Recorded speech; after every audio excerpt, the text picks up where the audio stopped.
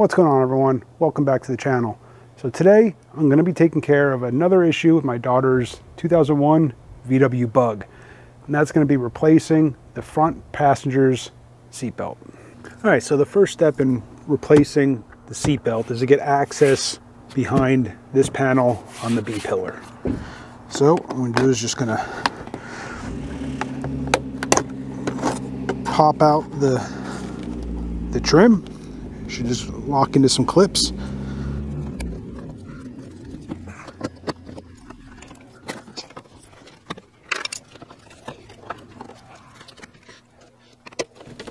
There we go. Don't take it all the way off. Just got to get room to get back here. Also going to get, so in this car, the original seatbelt, somebody had cut it out. So just going to have to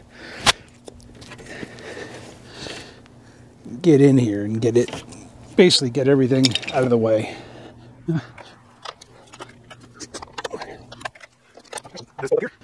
Be an 18 millimeter. Sorry, 17 millimeter. The seatbelt that I got from the pick apart, I grabbed the entire thing, so I have everything that I need. I even grabbed the hardware, so you know, one thing you may want to keep in mind if you're gonna get one of these from the pick apart, make sure you get the hardware with it. That should go for anything you get from the pick apart. Always try to get the hardware.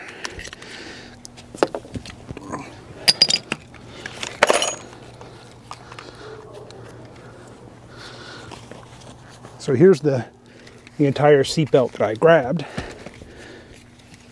Like I said, I already have the hardware, but this one's already here, so I'll just use this one.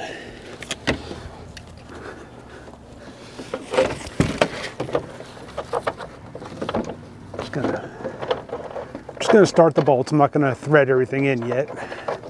I just want to get things kind of started. That way I have room to maneuver.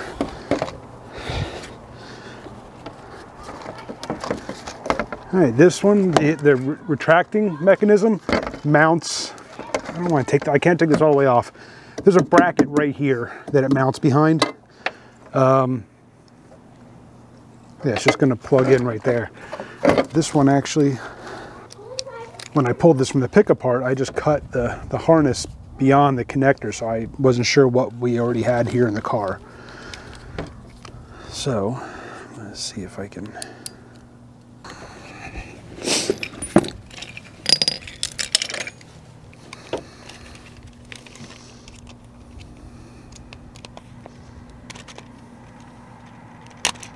There we go.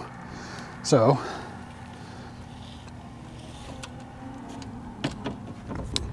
don't need that since the original one in the car is still here.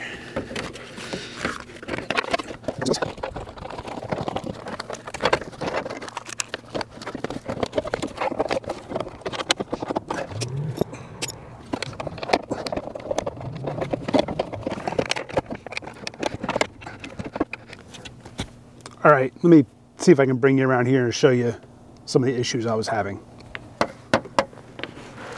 All right, so there is the mount behind that B pillar trim.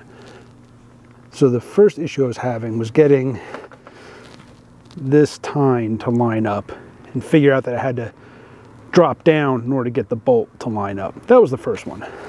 The second issue I was having was right there. So this connector, this is the wiring connector for the seatbelt, and it appears that if this isn't engaged properly, then the seatbelt can't be extended.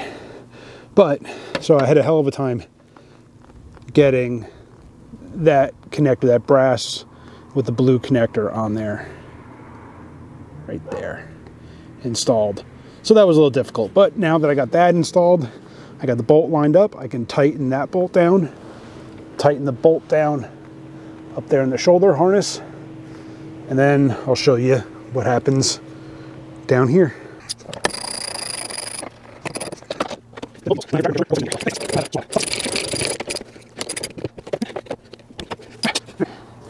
Now for down here at the bottom part here of the seat belt has this loop in it, and that loops around this rod right here. So in order to get that one off, as you can see here, somebody had cut this seat belt off originally. So this is the little more difficult. I mean, the carpet's in the way. You're trying not to, when I pulled it from the pick apart, I didn't really care. I may or may not have snapped a piece of trim. Maybe.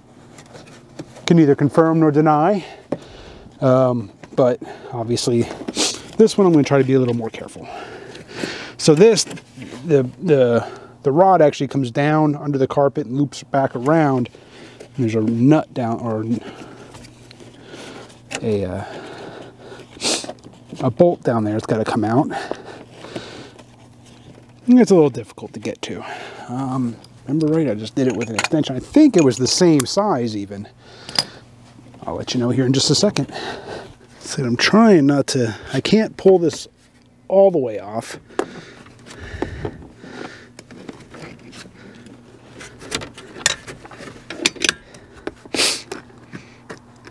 Pull up some of this bottom trim here. It might make it a little bit easier to pull some more carpet back.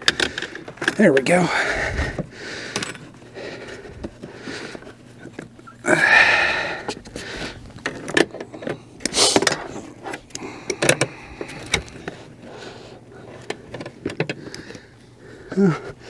Let's do. And the back one is,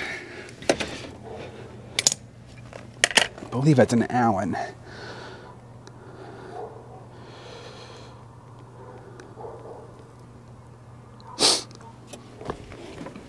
Yep, that is an Allen. Let me see if I can go find me an Allen. That one will be easier to work with. There we go. So that one is the number 6 Allen.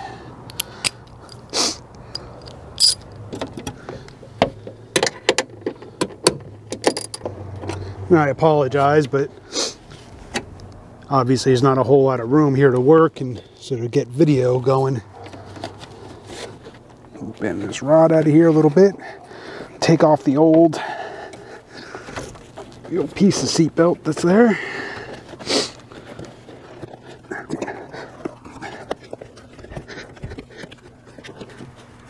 And this really isn't difficult. It's just in an awkward spot, and there's not a whole lot of room to really maneuver. But there's the old piece of seat belt.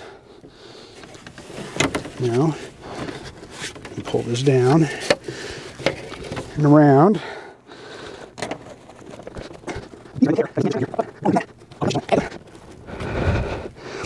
Just trying to get my hands in here where I got it started on the rod. Now I'm just trying to thread it around. There we go. And there it is.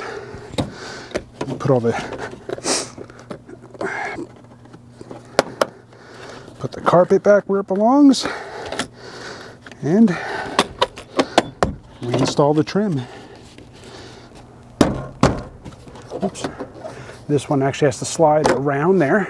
There we go.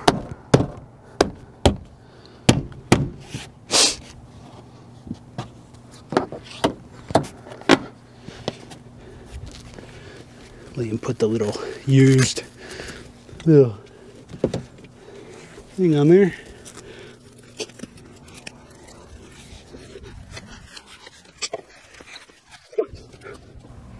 That's how you replace a seat belt. Helps if I put the rod back in. Damn it.